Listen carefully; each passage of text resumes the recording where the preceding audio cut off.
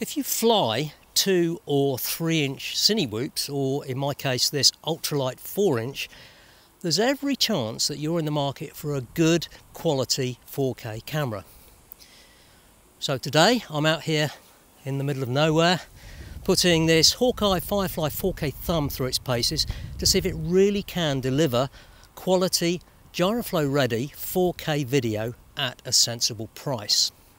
And more importantly, to check out their claim that it's the lightest 4K camera on the market. Hello and welcome to the Whirly Bloke channel.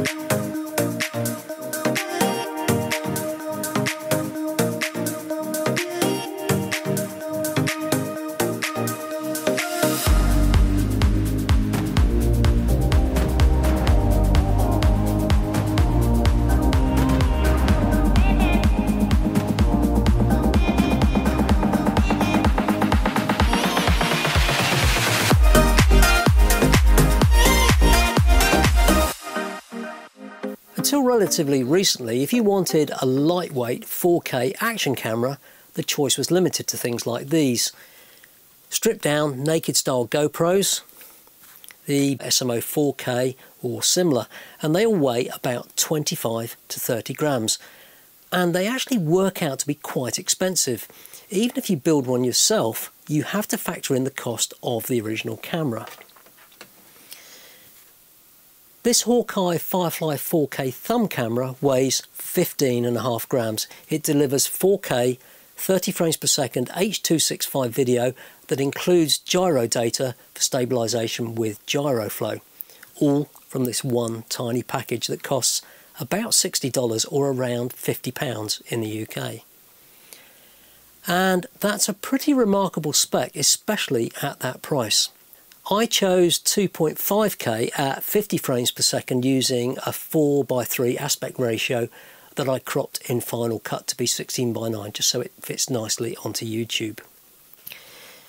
Now, there are some similar cameras around with this same form factor, like the Caddx Peanut or the Insta360 Go 2, but they're twice the price, or they don't do 4K, or both.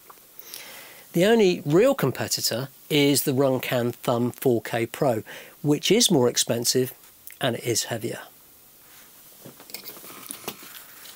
Apart from the size, this Hawkeye Firefly has got an awful lot going for it. It uses a Sony 12 megapixel sensor with a 170-degree field of view, and the video resolution is up to 4K at 50 frames a second. You also have the choice of 16:9 or 4:3 aspect ratio. Well, almost. And it saves the video in an MP4 H.265 format on an SD card that you slide in the side here. And it's got this nice little safety clip to stop the card popping out if you crash. And the main reason they use H.265 is to keep the video file size small, which gives you more storage space. You'll need external power for this because there's no internal battery, and it needs anything between 5 and 23 volts. So if you've got a spare BEC on your flight controller, you can use that. Or Firefly provide these very useful balanced power leads for the 2, 4S and 6S. And these make it really easy to swap between quads because there's no soldering involved. So you just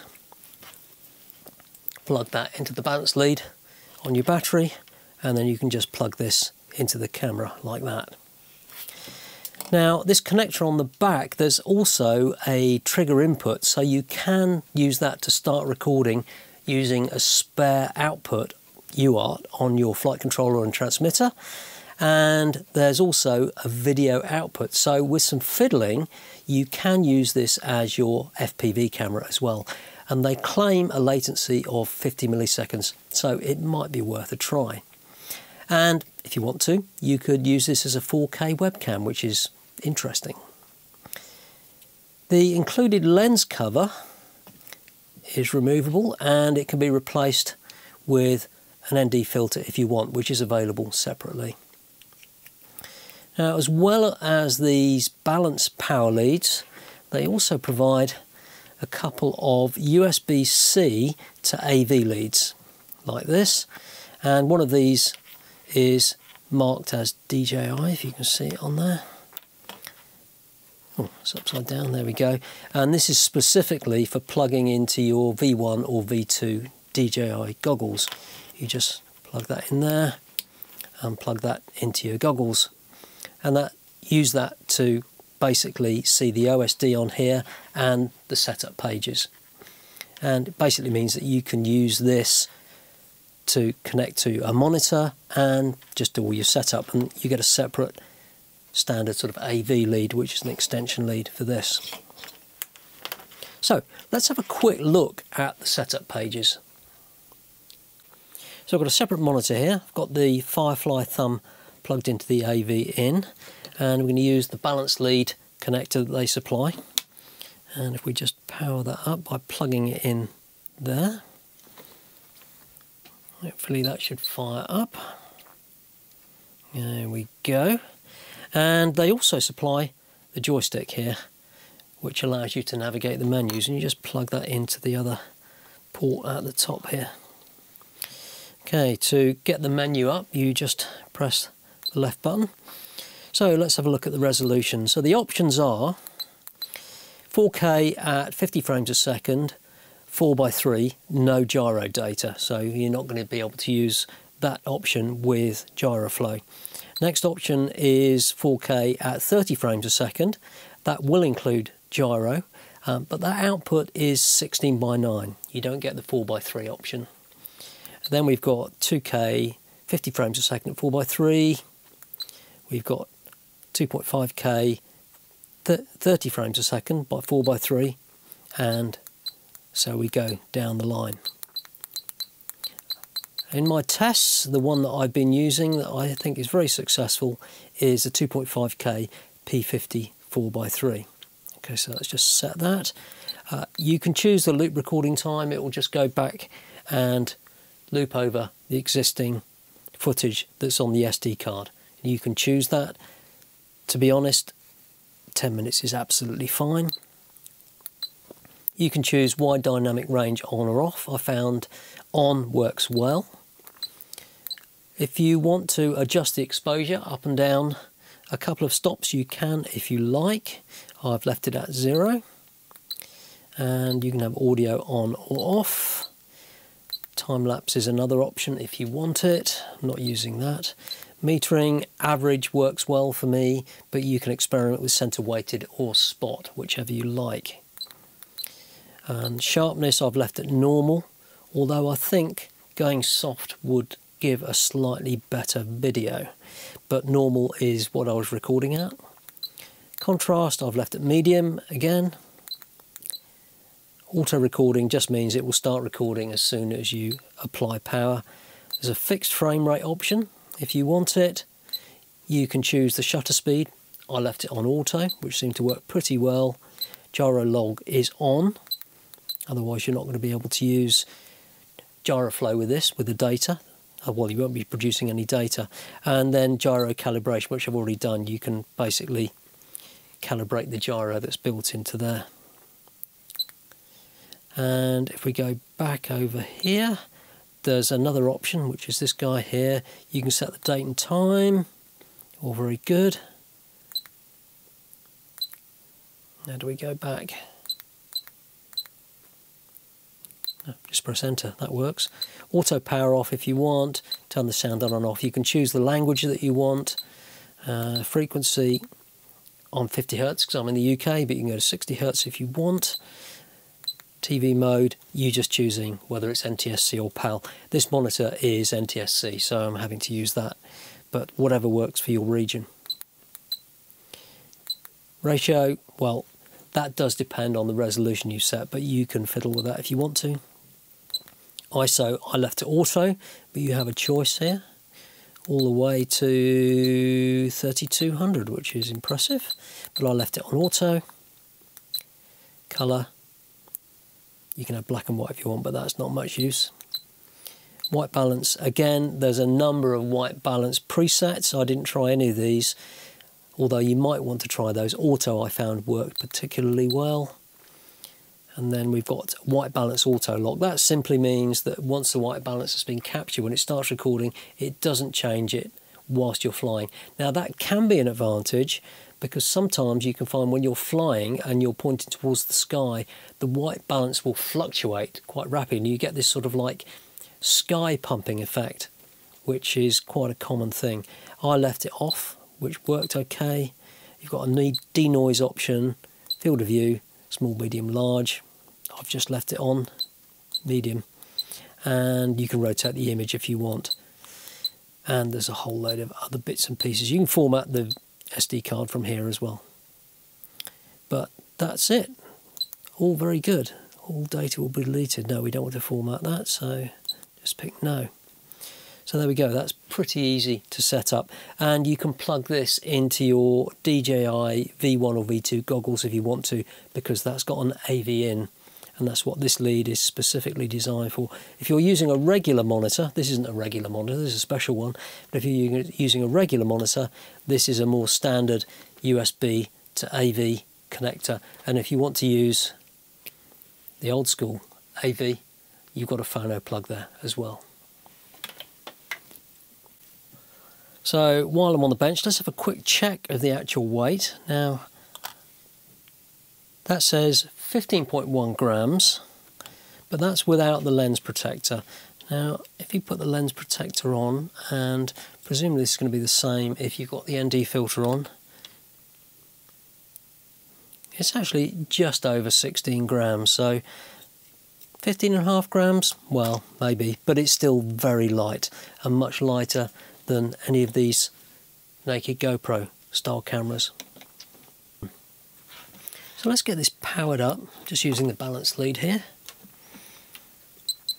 Get a couple of beeps and the LED comes on solid. And the colour of this LED does depend on the resolution that you've got set. This is 2.5K 50 frames a second. If you set it to 4K, for example, that will be red. So, to start recording, just press the button and you get a beep and this starts flashing. And to stop recording, just press it again. So it's all pretty straightforward. Now, if the camera beeps and the LED stays solid, it means either you haven't got an SD card plugged in or it needs formatting. Now, you can do that in the OSD on the monitor, like I showed you before, or you can just plug the joystick in and long press the up key for 5 seconds and it will start formatting. The LED will start flashing, and when it stops flashing, it's formatted. Now, do remember to hit this button to stop recording before you go ripping the power leads out of this when you're out flying. It really doesn't like that, and it can corrupt your video file. I suspect this is because there's no space in here for a large capacitor to hold the power on while it shuts down gracefully. Now, you can also use this joystick to directly change the video resolution on the camera without having to use the OSD. There's just various combinations of buttons that you press, which is nice and straightforward. As we saw on the resolution setup page, you can choose between 4:3 or 16:9 aspect ratio, but the 4:3 is only available at 2.5K or lower, and that's technically going to be the best choice for running this footage through Gyroflow to stabilise it. Fundamentally, it's got more pixels to play with and can make a much better job of stabilising it. The downside is a slightly lower resolution, but to be honest, the difference between 4K and 2.5K when it's been uploaded and squished through YouTube's codecs isn't going to be that noticeable. Now, when you look at the SD card on here, you'll find the MP4 video file and a GCSV gyro data file, and you can just load those into Gyroflow, and with the latest version, 1.5.1, it automatically loaded the Hawkeye Thumb lens profile for me. Now, Firefly recommend optimum Gyroflow settings for auto sync, and I'll leave a link to their tutorial in the video description. Or they have their own version of Gyroflow ready to go with this camera. A few other quick things to note. The bracket on here is a pretty standard size for mounting using an M3 bolt, and they recommend using a soft mount like TPU. And it will apparently repair corrupted video files automatically, although I haven't tried this. All in all, I think this is okay. It's not great, but you have to consider the price. The footage is a little on the sharp and contrasty side, but that can be adjusted in the settings if you want. It's obviously not as good as a GoPro, but at around £50, which is close to a tenth of the price of the latest GoPro, and its weight of 15.5 grams, this is a pretty good choice for small cine whoops and sub 250 gram quads if budget and weight are your priority. Now, I don't have my Runcam Thumb Pro 4K anymore to compare it with, but I'm pretty sure I remember that was better quality, although it is more expensive. Anyway, do let me know what you think of this in the comments. Hit like and subscribe. Thanks for watching, and I'll see you next time.